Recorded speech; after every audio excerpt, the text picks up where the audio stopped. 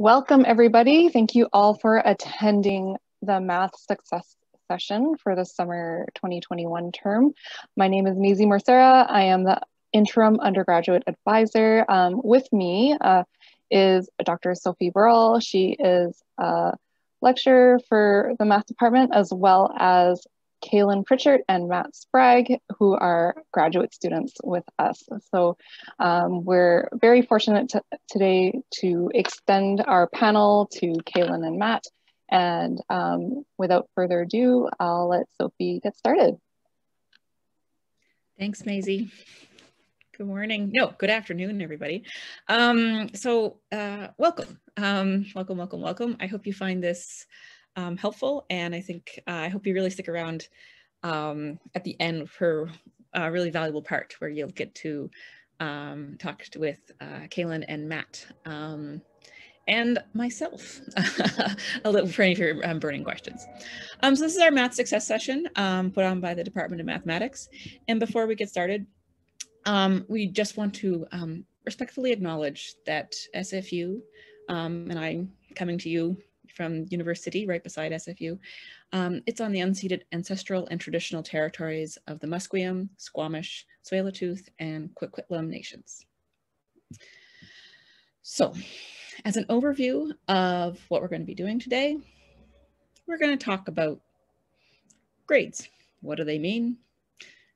Prerequisites, and why they're important, why we have them set up the way they are.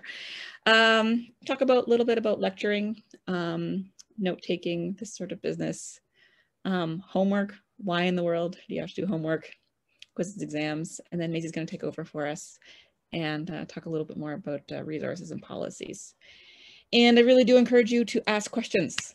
I can kind of handle questions as they come, but if I can't, they will either be handled at the end or in the chat directly by Kailyn and Matt and Maisie, okay? Yeah, so I'm a lecturer in the department. Had this job for 3 years. I am 3 years plus now. I'm getting pretty good at knowing the ins and outs of success in a math course at our department. So grades and prerequisites. Math. We all love it. Oh, let me get us down a little bit more. So all of you here are here probably because you need to take a math class or you're currently enrolled in a math class. So on our left-hand side here, we have sort of a description of some types of content, some types of subjects, facts-based subjects, reading, memorization. And then we have like more skills-based subjects, and every single class that you'll ever take is somewhere on this spectrum, right? Between kind of memorizing things, doing a lot of reading, and then like practicing, identifying and applying all of these things. And when every single class, not just math, will require all right. So in our for our purposes, you can't get away with not memorizing, absolutely not, right? But like I like this comparison to language-based courses. There's a lot of stuff that you have to learn a lot of terminology, but you have to really like apply it and practice it. And there's that old adage, if you don't use it, you lose it. And that's not to say that you can't come back to it, but the more practicing and staying on top of it, the better, I guess. The easier it gets as you go along. So here is some of our math classes that kind of line up at SFU. So we have at the bottom of this tree, can you see my pointer? Yes, okay. At the bottom of the tree, we have Math 100. This is pre-calculus. Wonderful course. Some of you will take pre-calculus. Some of you will have credit for calculus, pre-calculus, and you will jump right into Math 150 or Math 151, which is Calculus 1 or Calculus 1 with review. 152, well, that is Calc 2, Math 251, that's Calc 3. It's just really, really, really hard to succeed at Calc 2 if you don't have your Calculus 1 background. And to again go back to this analogy, success in French 2 demands language from French 1 in the same way that Calculus 2 demands concepts and skills from Calculus 1. And so if you happen to find yourself in the position of, well, you know, like it's been a really long time, or you've forgotten a lot of your pre-calculus knowledge, and you're saying, okay, I'm currently enrolled in calculus. Like, in some ways, it can be really worth it to go back and look at that pre-calculus knowledge. As someone who teaches Calc 1 a lot, I often have students who will say, well, I have the summer off and I'm going to take Calc 2 in the fall. What should I do? Like, if I want to get ahead and not be overwhelmed by my Calculus 2. And my honest advice is, like, make sure your Calculus 1 is really good, right? Like, make sure your Calculus 1 is really good, because it's really, really hard to build on a weak foundation, okay? And so getting those prerequisites down, like we will find students getting stumped by the prerequisite knowledge often in the upper level stuff, and you don't want to be getting, like, you know, losing points in Calc 3 on pre-calculus material, okay? And it happens, it really, really does, okay? So going back and reviewing your prerequisite content is one of the most valuable things you can do. Grades, why do we give them? Not just because we can.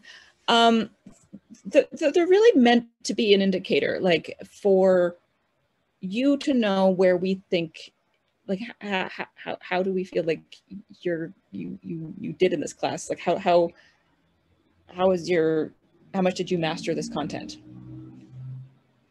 An A indicates that we have quite a bit of confidence in you.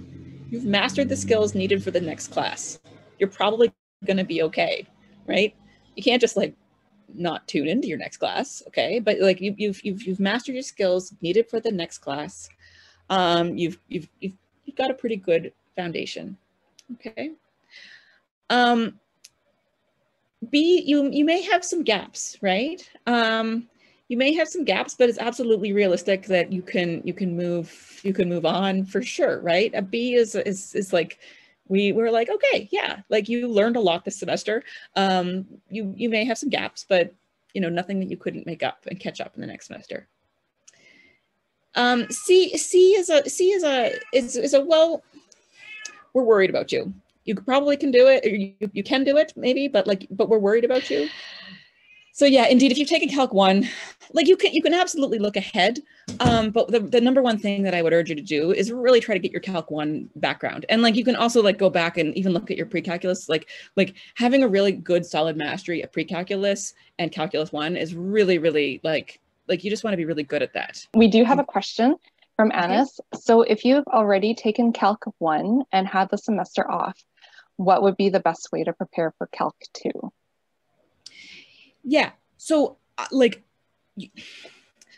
facility with like your pre-calculus skills. Like, if someone says to you, like, you need to go find the root of a number, like, you want to know what we're talking about here, like reviewing your terminology. Like, pre-calculus skills, Calculus 1 skills are all really, really valuable because you have a really solid baseline in that, because you've already taken those classes and you can go back, and reviewing things a second time is very, very helpful, right? You can, like, kind of be very illuminating too. Trying to read ahead is not bad. It's absolutely not bad.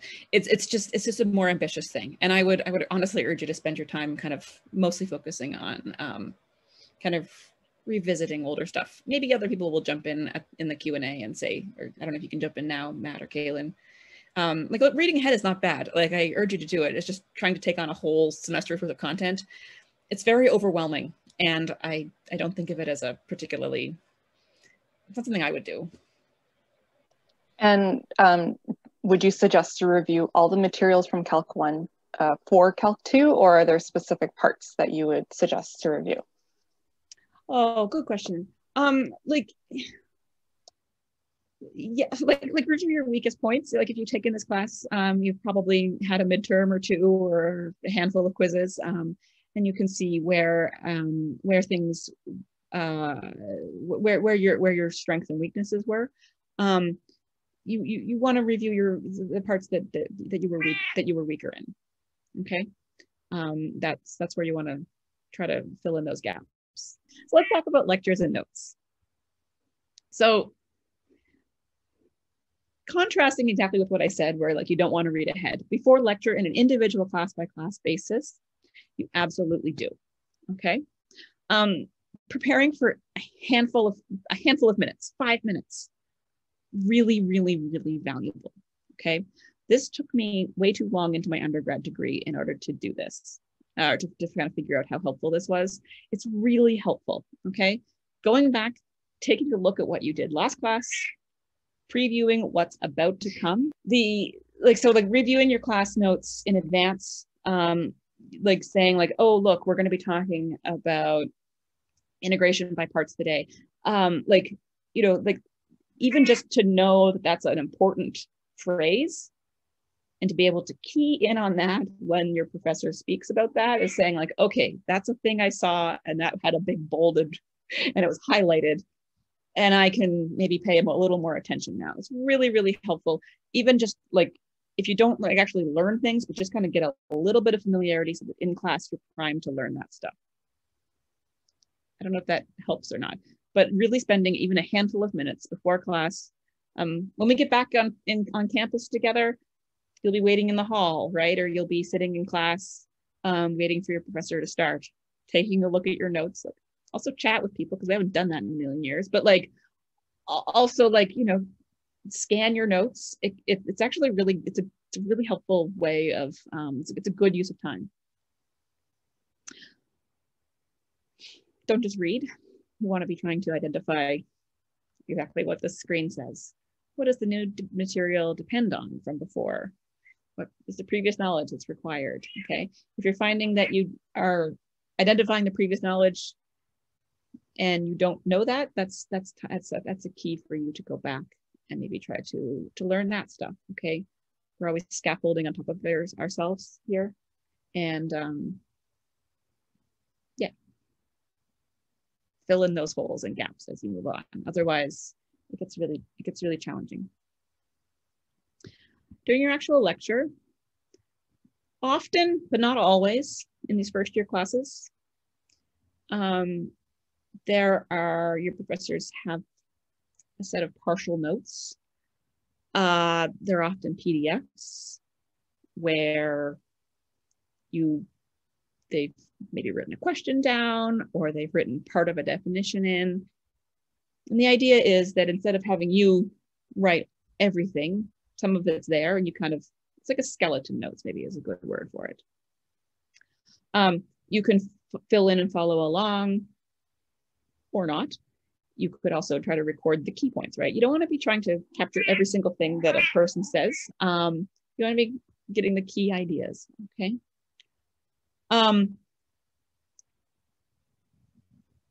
During class, some of you are already doing this, you're asking questions. It's wonderful, wonderful, wonderful, wonderful, okay? Asking, I don't understand, it can be challenging from someone in my position. It's like, okay, you don't understand. I don't know quite what you mean by that. The more specific you can be, the better. When you went from step 2 to step 3 there, this negative turned into a positive. Was that the way it was supposed to be? Sometimes not, right? People make mistakes. Sometimes we lose a negative. It really happens. I'm sure you've seen it happen in your mathematical career, okay? Ask questions like why are you like, well, I don't have a good example, but trying to ask questions is really, really helpful. And like, it also like, as soon like it's just from the instructor's point of view, it's like, you're showing that you're engaged with the material you're learning. You're not just sitting there. And it also helps us, like one of the hardest things about COVID is you're all black boxes, right? I don't even get to see your facial expressions anymore, right? I used to sit in a room with 200 students And if no one asked the question, I could at least look at them and everyone would be like, and I was like, okay, I think I maybe need to slow down and go back, right? And I found with the black boxes thing, like I've been lucky. I've had 1 or 2 students who've kept their videos on all pandemic, and that's really, really, really, really helped me, okay, to kind of figure out what students are asking. But I also find with the anonymity with the pandemic, students are a little quicker to ask questions in the chat, which is also very good. We want to get both those together, right? We want to be able to kind of respond in time, right? We're teaching your specific class, and we want to be able to help you with your specific misconceptions. Okay. So, caveat: not all techniques work for all students. I'm telling you what works in general. You always need to pick and choose what works for you. Okay. You may be somebody who never needs to take notes. Great. Chances are you are somebody who needs to take notes in some capacity, right? You may be somebody who works really good bright and early in the morning at 4 a.m. That's what I do, right? You may be somebody who likes to stay up until 4 a.m. Okay, that's other people, right? So everybody has their own style that works for them. Pay attention to your body and what is working, and you also will get some feedback in the form of your assessments. Is this working? Is this not working? Okay, that's our big caveat. Homework.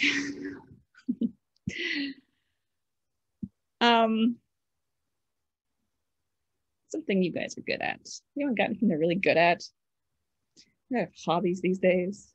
You guys have hobbies, right? Baking banana bread. I think that's what we did at the beginning of the pandemic.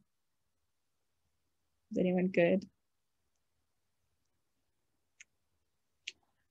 I used to have hobbies. I know I have a 4-year-old. No, I will have hobbies again.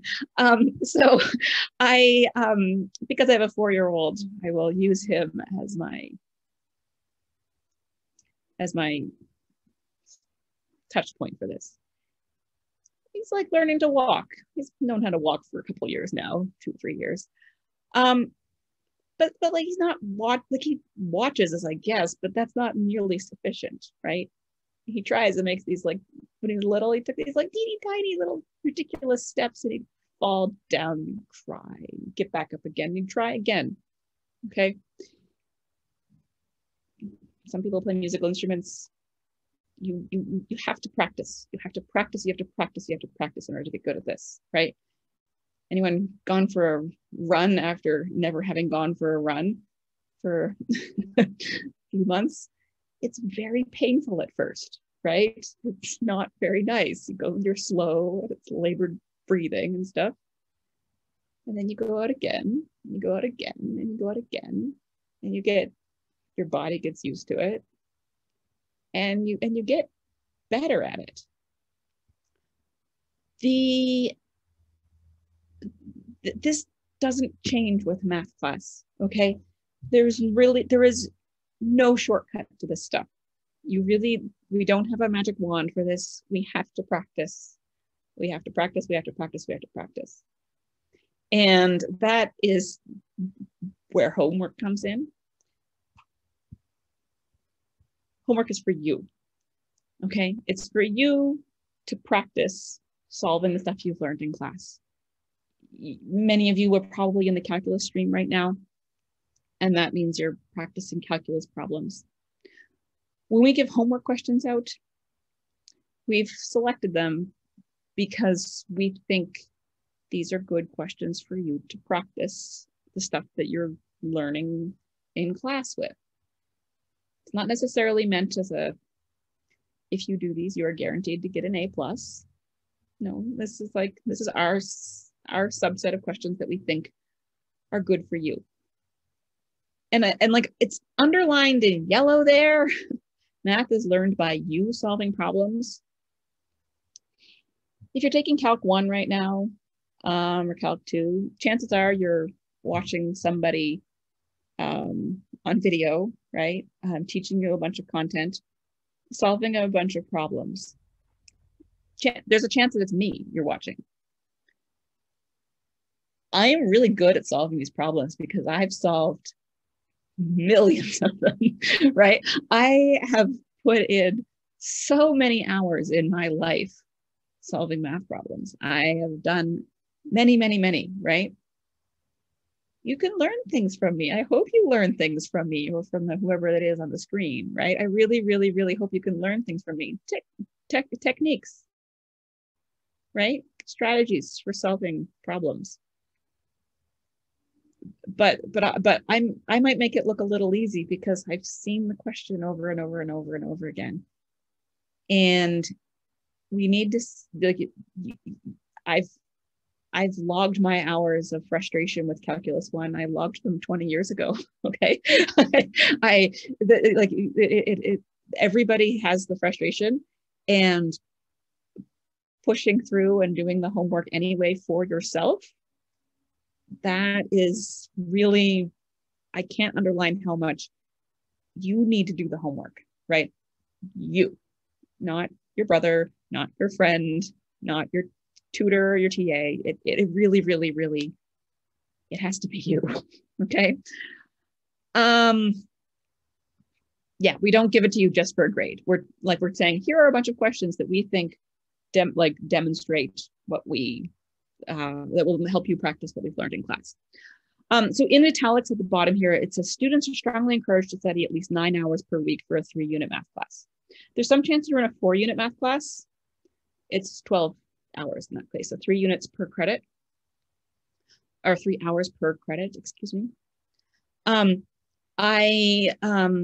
Homework may not be enough to fill 9 hours, right?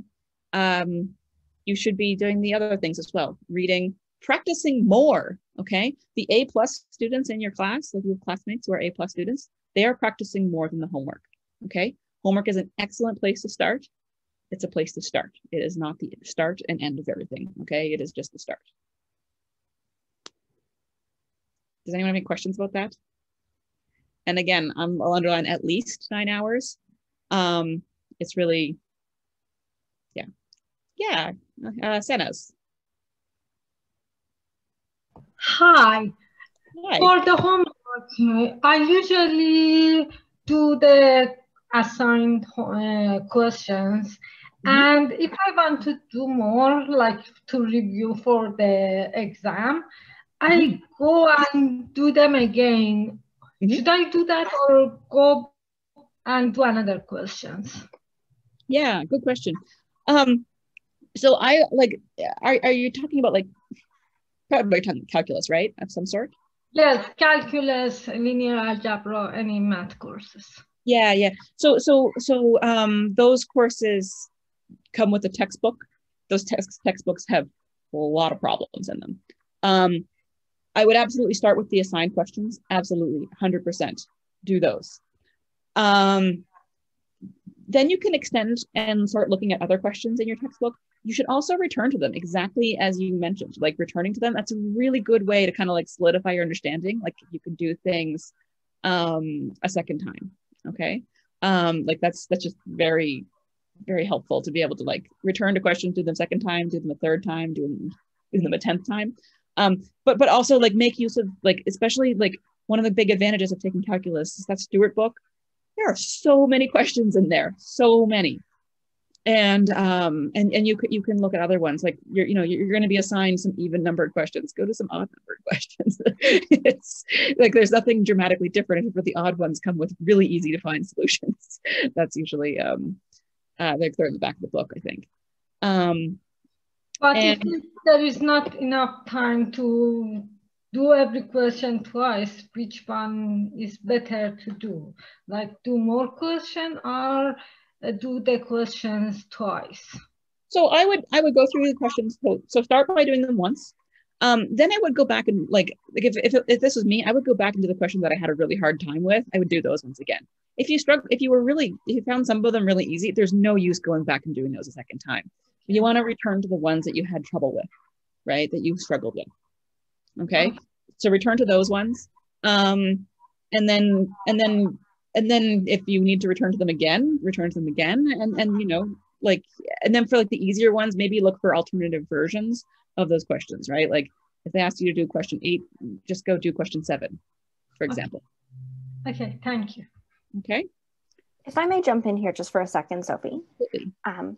One of the things that I find really useful when it comes to going over a question for the second time, rather than, you know, hiding my first piece of paper and writing it all out at the same time, sometimes what I'll do is just talk myself through it verbally, like, okay, first I'm going to do this thing and find that number by doing these 3 steps. And then I'm going to do this. And if I can walk myself verbally through the strategy, I don't necessarily need to crunch all the numbers again to get the same quality of review.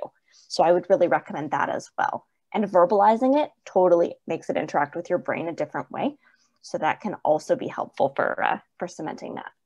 Yeah, no, it's a really good idea. Yeah, that verbal component, like trying to like articulate out loud, what am I trying to do here? And like removing all the like hard calculations from it, and just sort of like taking that higher level look at it. Like that can be, because like often it's really easy to get caught in the details of like, oh my goodness, I have to like do so many calculations, right? But if you can kind of like get that higher level, then you're going to be able to apply that to lots of questions if you have that higher level of problem solving going on. That's also why it's often very useful to study with another person, I would say as well. And then you're articulating to someone else who, you know, will give you a face of confusion if you're not making any sense, or will recognize when you are making sense. Totally. Yeah, so why is homework assigned? It reinforces key concepts, provides practice for understanding concepts, and prepares you for the quizzes and exams, which we will get to before I'm done here. So I do want to spend a moment here talking about types of problems. So kind of for these purposes, we've kind of broken them down into 5 different types of problems. Those that are testing memorization. Personally, in the pandemic, I have removed those questions from my timed assessments, right? You can look them up. I've just removed them. Memorization is just sort of a weird thing that I feel like I can't really test right now. Not all of my colleagues have decided to do that. You may have tests where memorization is possible. When we get back to in person, absolutely there. Testing skills, that's your go take a bunch of derivatives on this page, right? Problems requiring applications of skills that are to familiar situations, right? Like you've seen this, you've done a bunch of homework questions like that. And then 4 is this problems requiring application of skills to unfamiliar situations. So this could be harder, right? Unfamiliar situations. And you really like at higher level of kind of like exactly as Kailyn was describing, being able to talk out like, this is what I would do, and this is what I would do, and this is what I would do to solve it, and then actually applying it is really needed there. So, and then 5, even further, requiring you to extend the skill to an unfamiliar situation. That's challenging, right? That's challenging. In our university classes, we will absolutely, outside of a pandemic, we include questions 1, 2, and 3. They're there. Maybe 1 not in a pandemic, but like 2 and 3 are definitely there. We also just include 4 and 5, okay? It's tricky, right? There's the word unfamiliar appearing in both of them. But the more solid your baseline is, the more solid your background is in kind of like really mastering all the content, they're accessible. They're absolutely accessible. It's just being able to realize that you do have all the skills there to do it. And I'll spend my last bit of time talking about quizzes and exams. So quizzes. We have, in most of our classes, not all of them, but in most of our classes, you'll be quizzed, okay? You can think of these as practice tests. They tend to be very low stakes, like 1, maybe 2% each. And they run quite frequently, often once a week, sometimes every 2 weeks. It really depends on the context of the class. But they're really meant to be this frequent, familiar check-in on how are you doing with the content that we just kind of went over. And it's your first time of seeing how your professor kind of assess this type of thing. They're a record of the work that you have done, their record of what you've done correctly.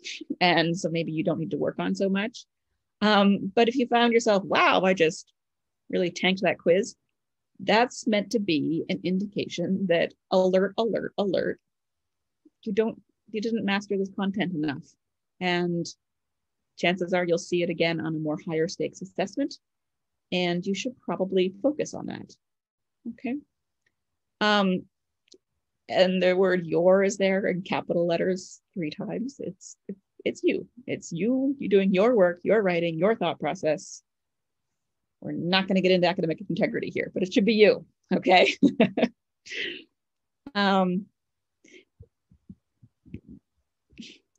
They are low stakes, right? 1%, 2%.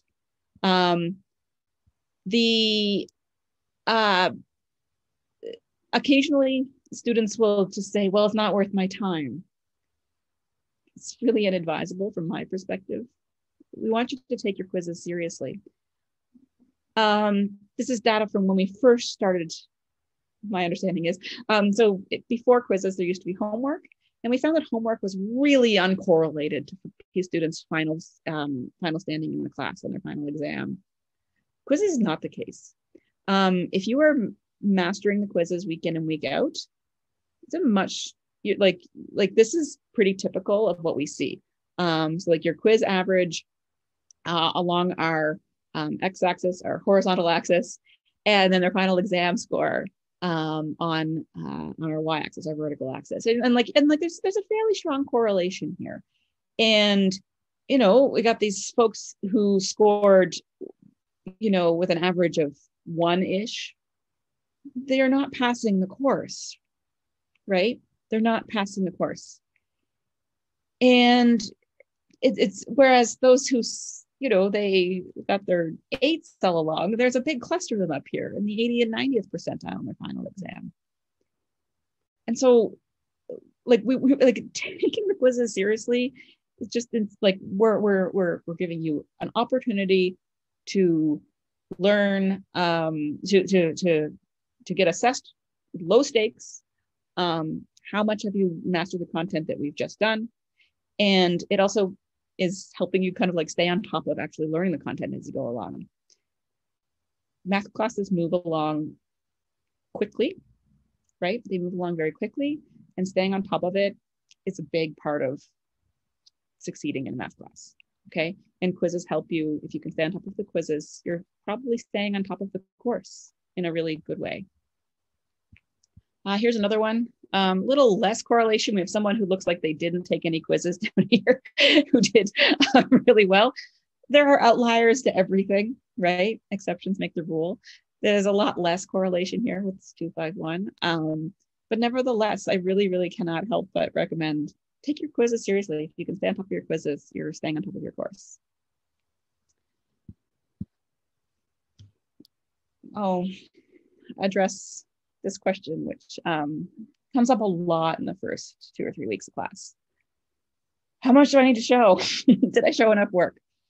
And until you've actually handed in a couple of assignments or quizzes, you may feel a little uncertain about this. The standard really should be, can somebody else in my class understand what's going on with my solution? Okay. You want to be able to, you want your work to be handed to a random classmate and they're like, yep, I understand what's going on here, as opposed to them having to like turn their head and say, oh yeah, I suppose if they move this to the other side and then, okay, maybe they did this. Like, we don't want to have to guess. We want to be able to read your solution and just understand what you've done. Okay. We just want to be able to read it. With that in mind, something that is not on the slide, please add words. Please add words to your solutions. I know people tend to think of math as just numbers and symbols. We really like words. You actually read it, right? Like, you want to read your solution. The more word, I don't need to essay, but saying like, because I know this, and then you can put an equation in, which tells me, and then you put an equation in, okay? just add some words in, make it easier for your marker to understand what's going on. If you find that you've had to scratch something out and write something in another place, like put a little arrow, say, rest of my solution is here, okay? Just make it easier for your grader, your marker, your TA, your instructor, to find your work, to read your work, okay? It's really, yeah. So Kailyn has a comment in here, math solutions are communication, just like any piece of writing, okay? Take that very seriously. The more like there's a lot that, like, even just like words like and, it's really helpful, okay? Add in words, okay? Add in words. So like you want someone to be able to understand your thought process. That is kind of the main thing that I'm trying to get across here. Like add in some words, add in some arrows, make a diagram, make a table, whatever. Like, but just make it so that it's readable. We need to be able to see what you've done. Okay, we don't have to be guessing.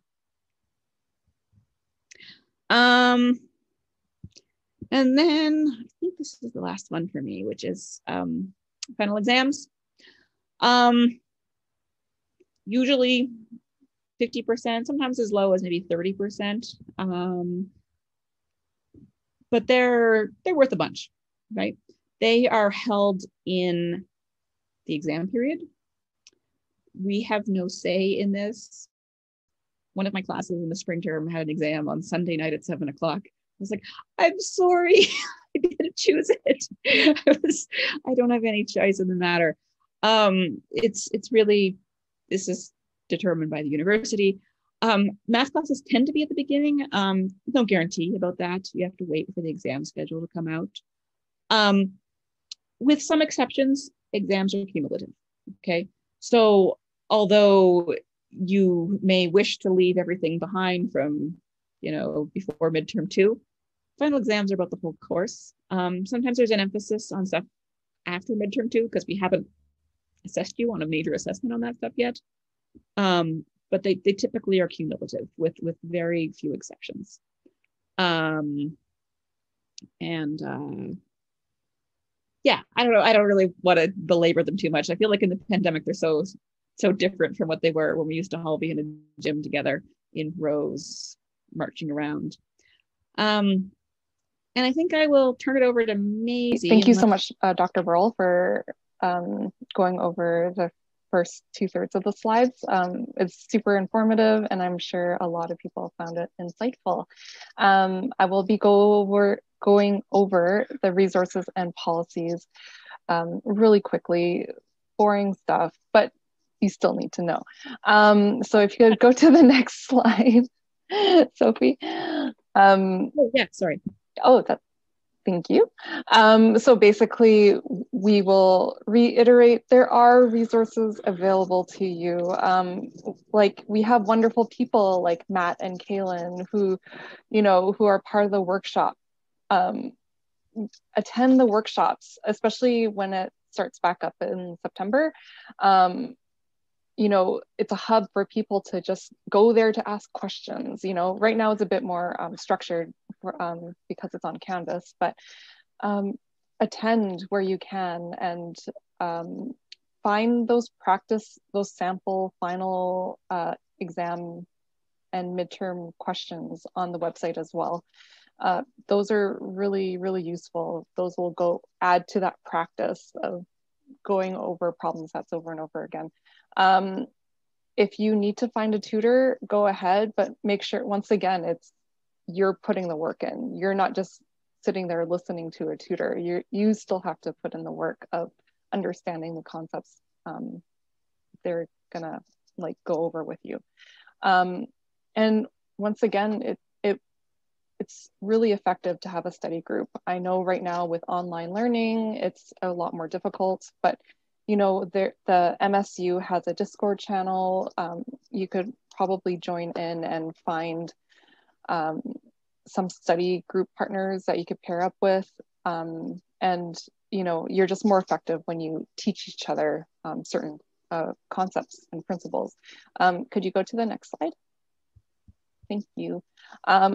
Additional resources, I did go over the workshop page. Definitely check it out.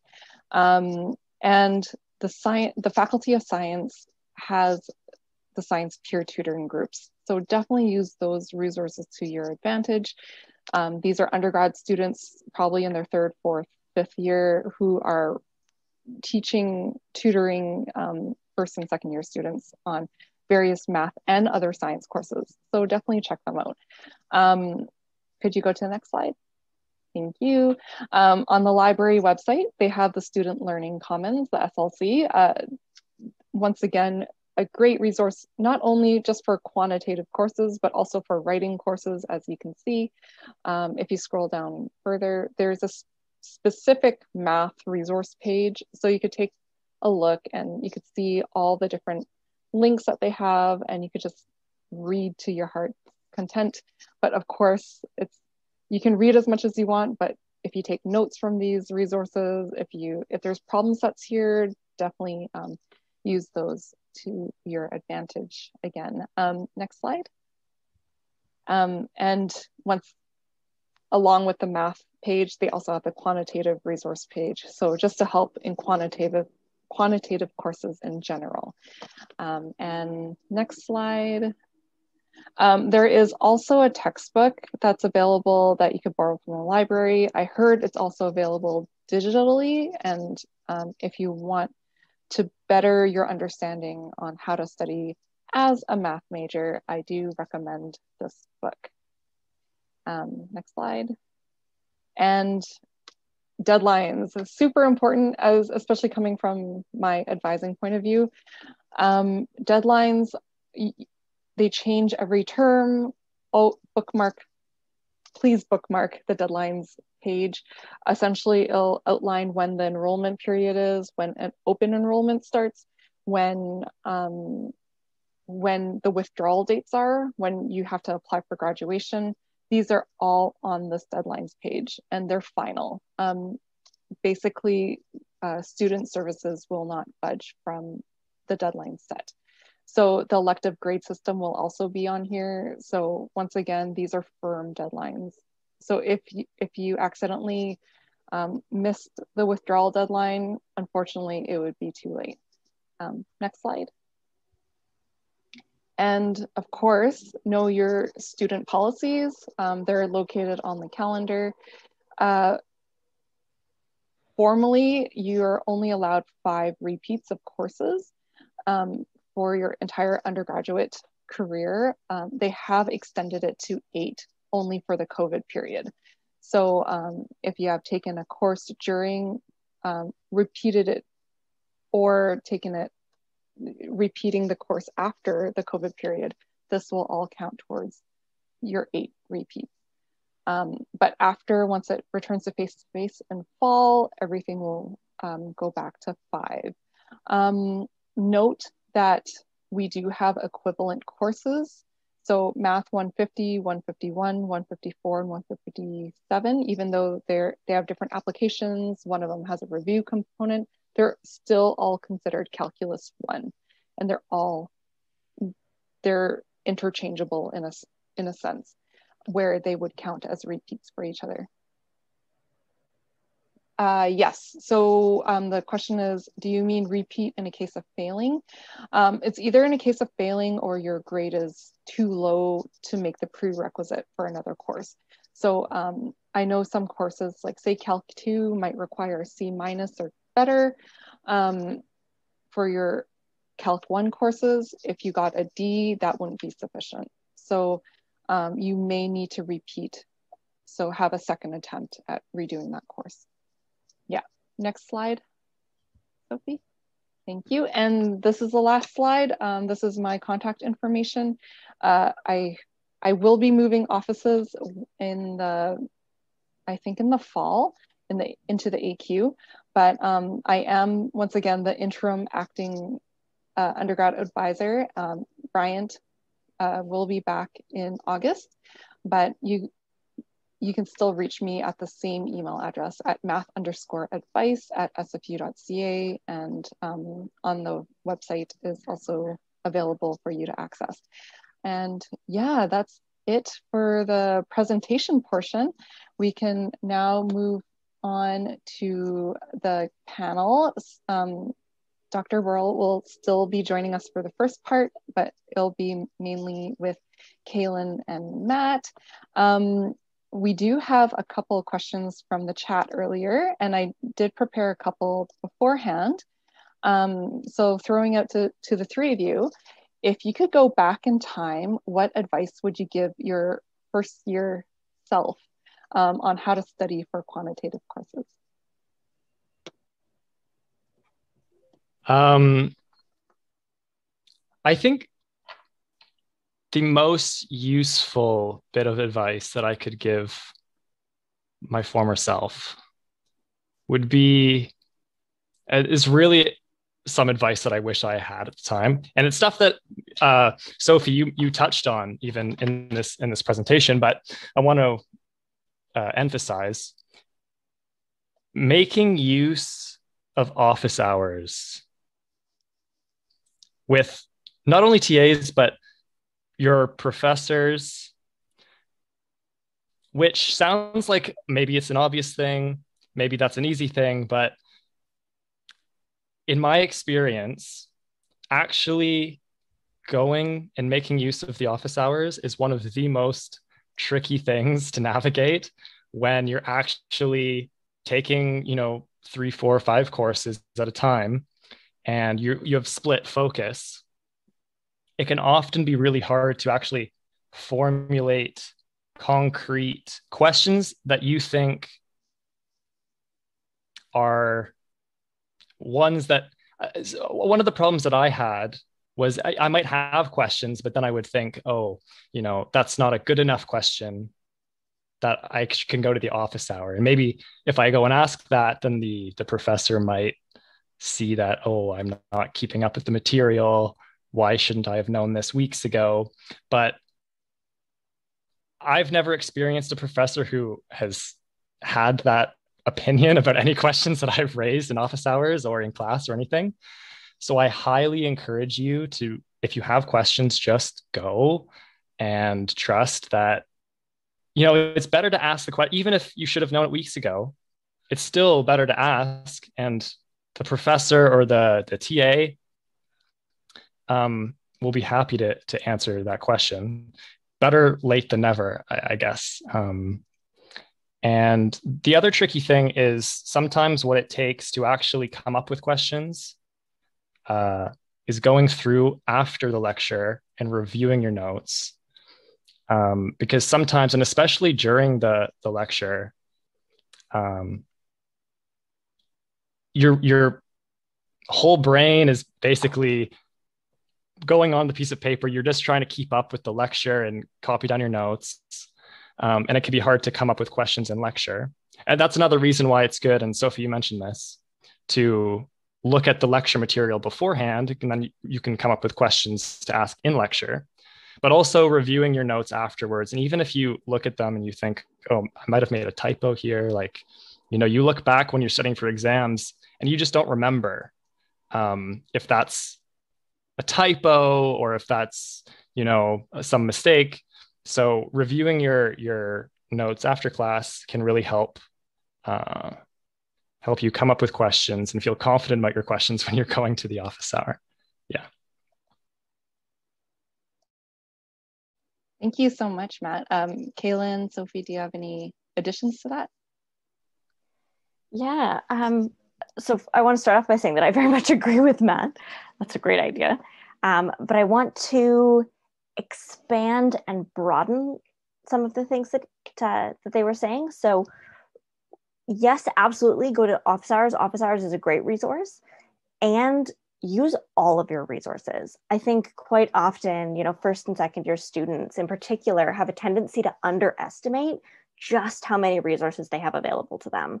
There are office hours, there are workshops, there are peer tutoring, SFU is a wonderful, large institution with so many incredible resources that they're able to offer. Your classmates are also a resource. Like, your textbook is a resource. You have, Khan Academy videos are a resource. There are so many resources available to you.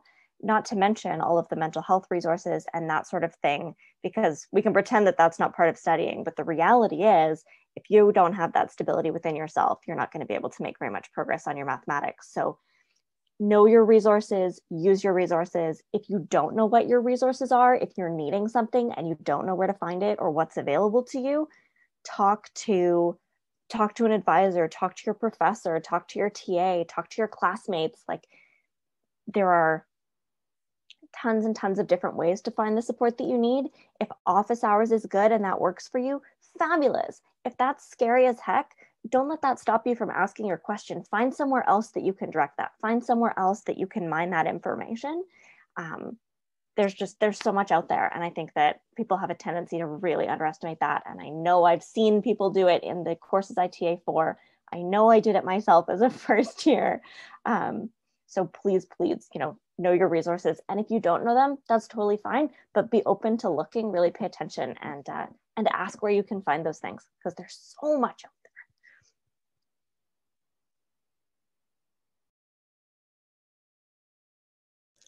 Sorry. Yeah, maybe I'll advertise our workshops at this juncture a little bit.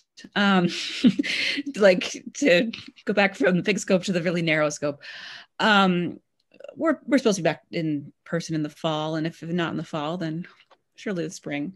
I expect that you'll all be back in person. Our workshops are really wonderful, and they're also really underused. I first did graduate school here a long time ago. And the workshops were really hopping. Like, there were these like great big rooms, and they had these great big round tables, and students just go and they park themselves there. Like, they just go, they sit, they park themselves there. It seems ridiculous to think about now in our current climate, but we'll get back there, right? And they would park themselves there, and they would work on their homework, work on their study, review, whatever. And then they have a question in the moment, and there is a TA right there. Right, there's a TA right there to be able to ask their question. And if the TA happens to be helping somebody else, there's a classmate right there, right? And they're just wonderful. And in their current incarnation, they're also really good. Like, it's a little bit funnier because you're like in a Zoom room, and maybe you're like overseeing somebody doing something else, but that's also really helpful. If you find yourself really pressed for time, my word of advice that I give to every student who says, I have 5 courses and a full-time job and 6 cats to manage, I say, okay, how much have you been to the workshop? And they're like, well, I've never been. I was like, okay, well, go when, like, if you don't have the time to put into this course that's required, the most efficient thing you can do is do all of your work in the workshop, right? And like I have had workshop hours where, like, I am the helper, and I go in and someone comes in and they say, I'm just here to work and watch. And they like turn off their video and they turn off their microphone, and they don't really talk to me. And I'm like, okay. But then like 20 minutes later, they're like, okay, so I'm working on this question, and I'm like, great, right? That's kind of what I want to see happen. I don't know if that's always happening that might be particular to me, but I have had students do that, right? And that's what we want to see happening more and more, right? It will really depend on the models are all kind of over the place. I don't really want to expand too much, but like this idea of being able to like get help immediately, like you want to keep working on things. But if you've like been working on a question for like 3 hours, it's time to get help, right? It's time to try another strategy. We actually have a workshop question. Oh yeah, perfect. Talk to the workshop that we're assigned to is basically an office hour with the TAs to ask questions. Yeah, so like I'm talking about when I was teaching FAN, which is not, I haven't even touched on at all here. It's a class that's before Math 100. Mm-hmm. It will depend on who's in charge of your particular workshop and how they're managing it. I don't quite know. And some of the bigger workshops, it might be different. I really don't quite know. But like when we get back in person, that's what the model is. It's like you go to work. Oh no, we're losing. Like you're very welcome to come in with. The really great thing about this model is your professors are in the workshop. Am I lost? No, you're back. You're back. Okay. Okay. So like your professors are in the workshop, so you don't have to actually go down that long corridor and like figure out what room, what tiny little office they're in and go into their space.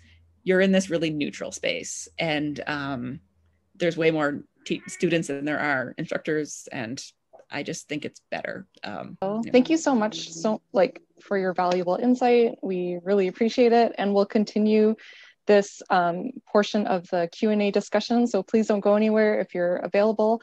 Hang in there, and thank you again so much. Thank you. Thank you. See you later. Good luck on all your courses, folks. So basically, we'll start with the second question. How would you prioritize your studying techniques? Would you focus more on reviewing notes or practicing problem sets, or Matt and Kailyn? That's a good question.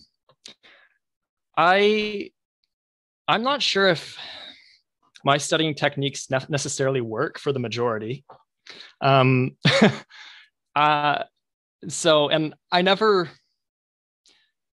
really liked writing exams. I always found them very stressful, and especially studying. I never really knew what to study. But what I'll say is this. I always found the thing that always sort of put my mind at ease the most before walking into exam is when I went through basically all of my lecture notes, and I didn't just rewrite them and like word for word. I tried to just summarize each of I kind of broke down the course into what I thought might have been the key takeaways, each of the big ideas. And there could be many, there could be like 20, 25, who knows? And just give a summary of whatever the technique here, general principle, general idea. And after I did that for the whole course, I kind of felt like, okay, this stuff, I do know this stuff. It's not so unfamiliar. And definitely at that point, then I felt the most comfortable with jumping into practice problems. And I felt like, oh, I don't have to keep going back to and flipping through all my pages of messy notes. I have this shorter document where that can basically support me through the rest of my studying. I think mainly was usually my strategy. Yeah.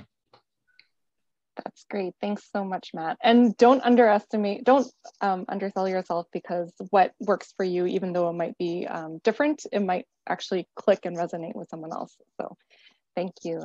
Kailyn? Yeah, you bet. So I have a similar technique to Matt, but instead of doing it, at the end of the semester and looking through and trying to create the key points, I would do it as part of like reviewing one class prior to the next class.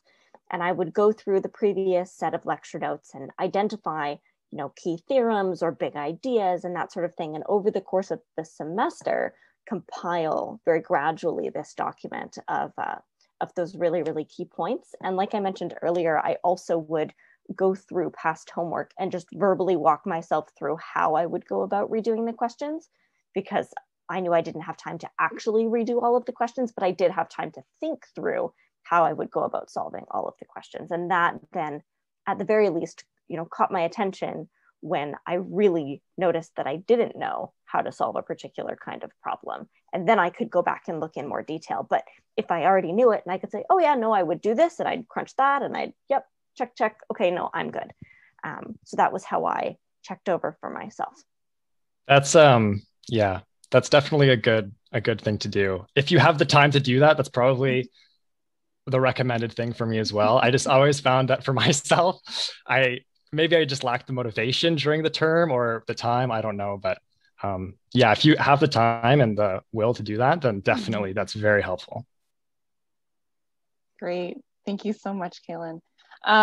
So from the chat earlier, I'm sorry if I mispronounced your name, Ikam. He said that, or he or she said that, I am a computer science major with a minor in math. Will I be able to go to grad school for a math degree?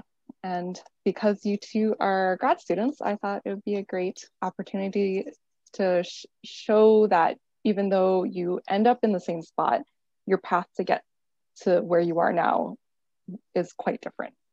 Yes. Maybe Kailyn, if you want to start. Yeah, I can kick us off. So my path to being a graduate student in mathematics is a fairly unconventional one.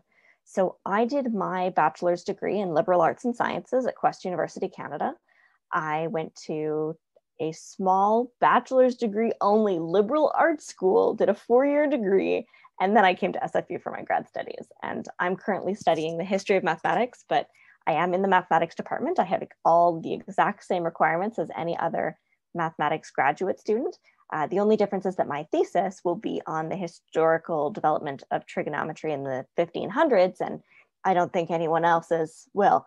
But you know, theses are like fingerprints anyways. Everyone's is a little bit different. So I would say that, I mean, as a computer science student to do a mathematics degree, I don't think you should have any issues at all. I don't work in admissions. I can't, you know, say with clarity that you will most certainly get in, but it does not seem to me to be outside of the realm of possibility. My undergraduate degree really only contained 2 years of focused mathematics courses. So I imagine that a computer science student would have at least as much math background as I did. Really, you just need to be prepared to work hard. And if you have any missing background, be prepared to, you know, find that prerequisite knowledge for yourself and fill in those gaps and use your resources so that you can get where it is that you need to go and stay caught up in your classes. Because once you're a graduate student, no one is going to hold your hand and do it for you. You have to be ready to take responsibility for yourself. But if you're willing to do that, your background can be flexible to a certain extent. Yeah, I think that's really true. Especially, I mean, like you mentioned, when you're in graduate school, if you're doing a thesis rather than a course-based master's, for example, your thesis is kind of like your fingerprint. It's like a math problem that kind of suits you the best and that you find interesting. Maybe no one else in the department would find that interesting, but if you find it interesting, then it's definitely worth doing, I think. And if you're going through a computer science degree, for example, one, you have to take a lot of pretty pure mathematics courses, especially if you're doing a math minor. But there's lots of just math problems that come along with doing computer science. There's no way around it. And if you really latch onto some problem that you come across that's mathematics, then it's likely you can go and you could do a master's, you do a PhD trying to answer that question. Another thing too is a lot of the theoretical computer science, depending on the university, sometimes it will fall in the computer science faculty, and sometimes it will fall in mathematical sciences, for example, or maybe even engineering potentially. So yeah, I mean, I think you can probably do any of those things if you're doing computer science and you find that you're really interested in math. Machine learning is a great example. There's plenty of mathematicians right now who are working on developing new techniques, which are basically just mathematical techniques. And those people will be in math departments. Sometimes they'll be in computer science departments. But at the end of the day, if you're interested in studying math, no matter what the faculty that you end up in, it doesn't really matter. There's plenty of people in computer science who are studying math. There are plenty of people in physics who are just studying math. When you really look at what they're doing, it may as well just be math under the cover of some physics problem. And so, yeah, I don't think even biology. I mean, there's mathematical biology, right? So you can basically study anything in your undergrad. And if you just have a strong interest and passion, then I don't think you'll have too much trouble going in to do graduate studies in mathematics or to answer some mathematical type question. And one thing I want to point out is that our across all universities, not just SFU, a lot of undergraduate programs are siloed.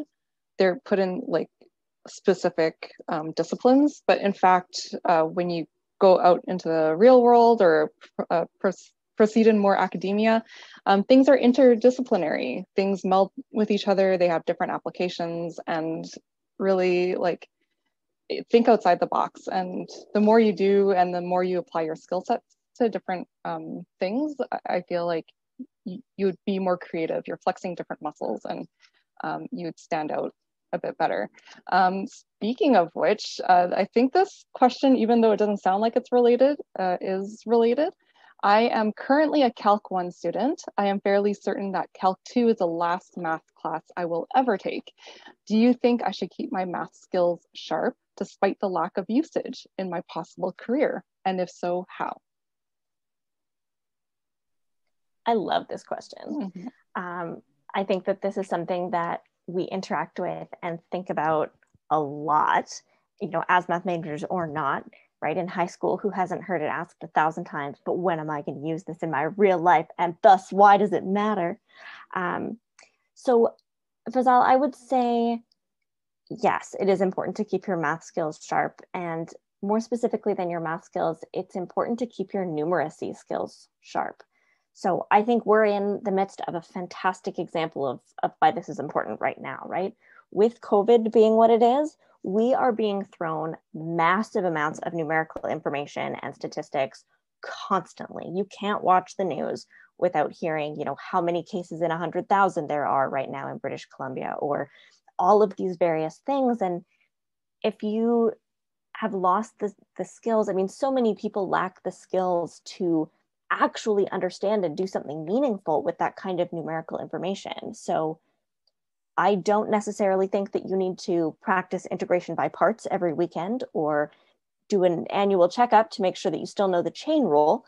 But I would encourage you to still continue to engage with the types of skills that are emphasized in a mathematics department and when taking mathematics classes, like problem solving. And I mean, interacting with percentages is a really big one for me because I feel like people really, really struggle with that.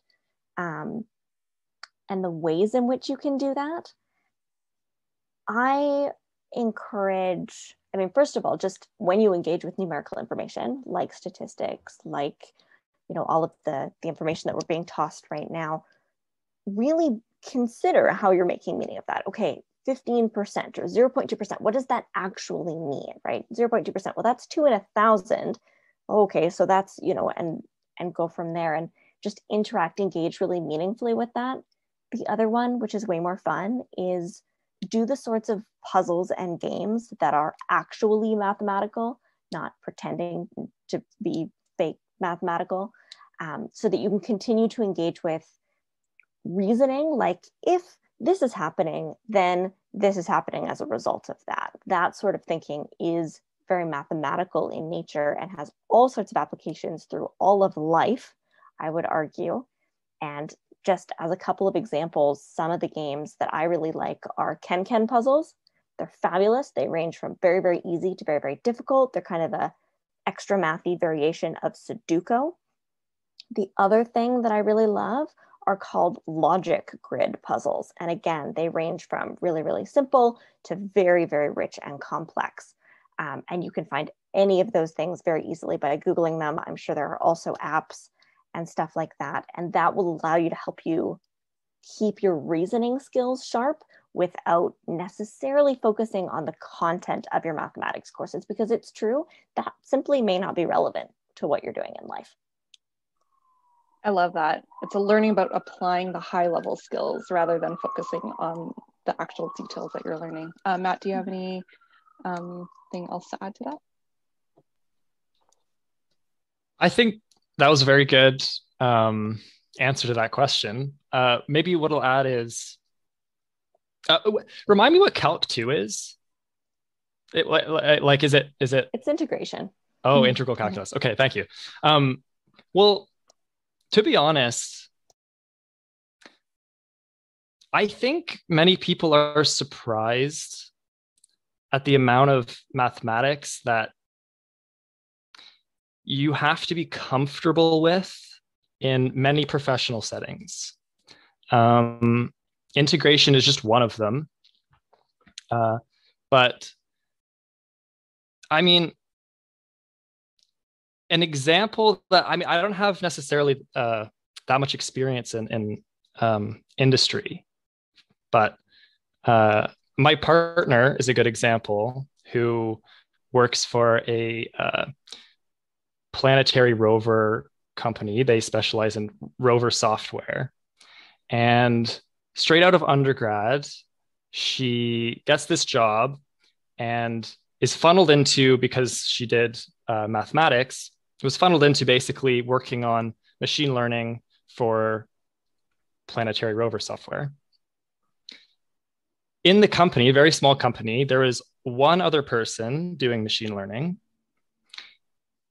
but of course is too busy with their own things to actually teach you anything about machine learning. So, and I don't know if anyone's ever looked at machine learning. I haven't really personally, but I can tell you that it's basically just mathematics. If you go and you look at a textbook of machine learning, this is a math textbook. It could be, I don't know, framed differently, but fundamentally, this is a math topic. And just being comfortable with mathematics and not being afraid of, oh, this is math and I don't have enough math to understand this. Having things like integral calculus, Calc 2 in your back pocket is just an extra thing to have to feel comfortable and confident trying to teach yourself about machine learning, for example. Love that.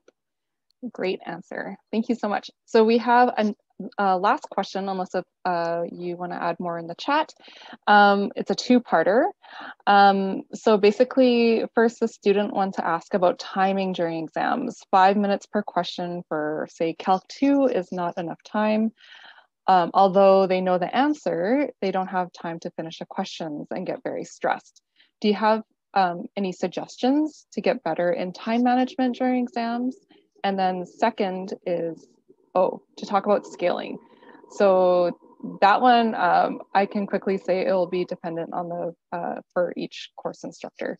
But Kailyn and Matt, if you want to talk about maybe time management for finals, answering questions under pressure.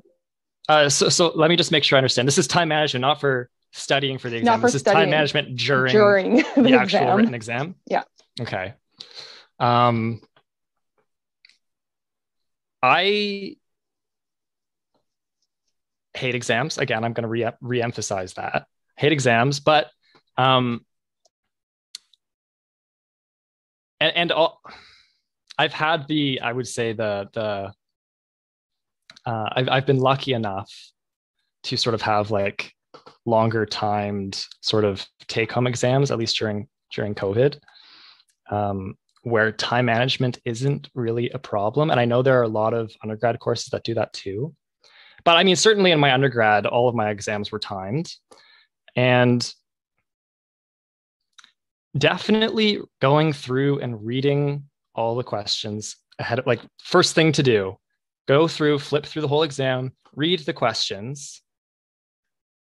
Because then, I mean, answer the easiest ones first, the ones you know, and then, you don't want to spend the whole time on the first page going, oh, this is like the hardest problem. I don't know how to solve it. You spend the whole time on the exam just thinking about this one problem, when the other, 9 pages of the exam are like things that you can just knock out in 15 minutes. But now you've spent all your time just focusing on the one thing that you maybe don't understand or need to spend the extra time thinking about.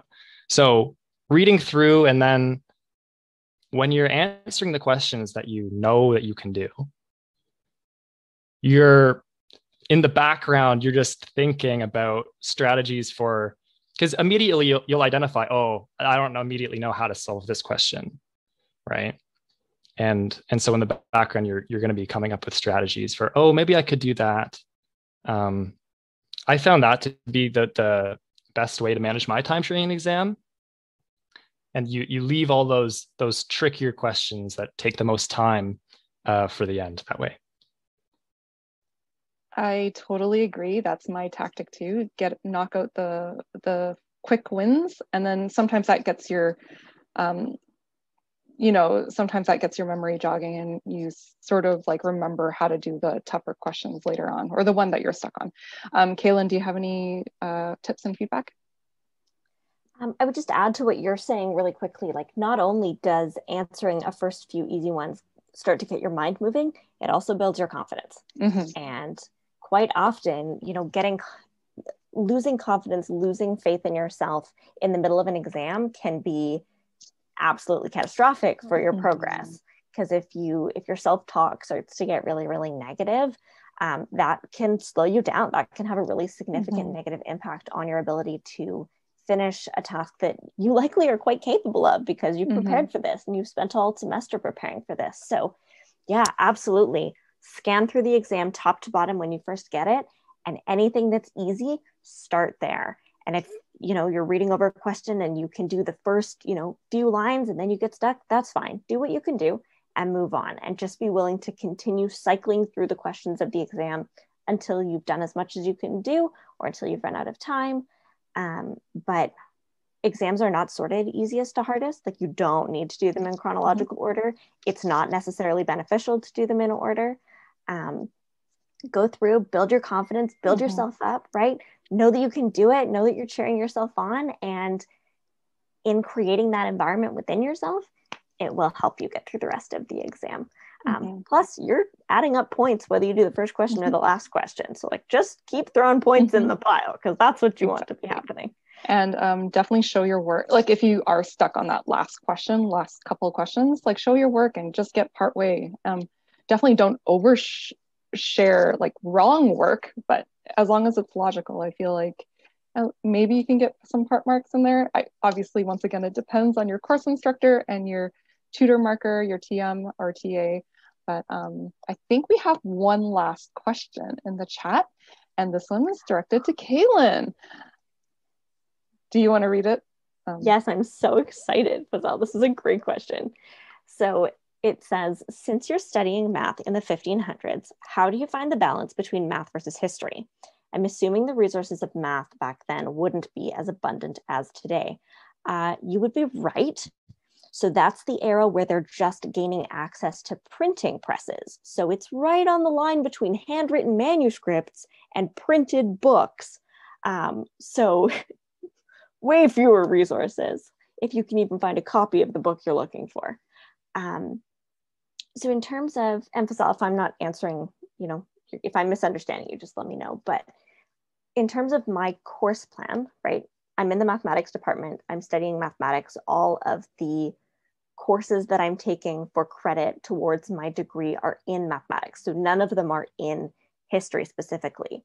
When people study the history of mathematics, they tend to come in one of two directions. So either they start in mathematics and loving mathematics and move towards having an interest in history, or they start loving history and then become interested in the history of science and move towards science and mathematics. So you can go from the humanities towards math and science, or from math and science towards the humanities. Myself, I'm a math girl at heart, and I'm edging towards the historical stuff. So in terms of the balance of my courses are heavily mathematical. I did take a reading course with my supervisor and another professor from another university that's on my supervisory committee on the history of mathematics just this past semester. And that, of course, was heavily historical, but it was like very much the history of math and the history of science. And we got to read about Euclid and Regiomontanus and Copernicus and all those cool people. So in terms of the balance, my balance is very heavily tipped towards the mathematical side. In terms of how, so you say, I'm assuming the resources of math back then wouldn't be as abundant as today. No, A lot of it's written in Latin. So some of my studies is also going to be linguistic. I have to learn to read a new language within the course of the next 6 months or so that I can actually write my thesis. But yeah, definitely less resources, but such an important and interesting and rich topic. I totally recommend taking Dr. Archibald's History of Math course if you can. It's absolutely fascinating. Definitely He's a very cool guy. It sounds cool. Like I want to go back to school. It's fun. It's really fun. I mean, math history was one of my favorite courses I took in undergrad. So really, history of math. Yeah, at Queens. It was in my my very last term. And it was the only time it ever ran there. And I was very happy that I was able to enroll in that class. It's awesome. Fantastic. Yeah, it's a lot of fun. Thanks for asking. Thank you so much, Matt and Kailyn, for joining us for this mini Q&A discussion panel that we have. And thank you so much for the wonderful students that attended today. I hope this was insightful. And I'm sure, like, if you have any questions, you could obviously reach out to me, and I'm sure Kailyn and Matt would be happy to facilitate any other questions, especially any historical math or any like other graduate studies, their paths and stories.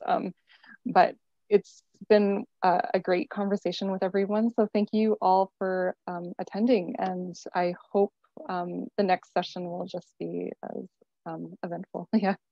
Thank you. Thanks for organizing it. Thank you.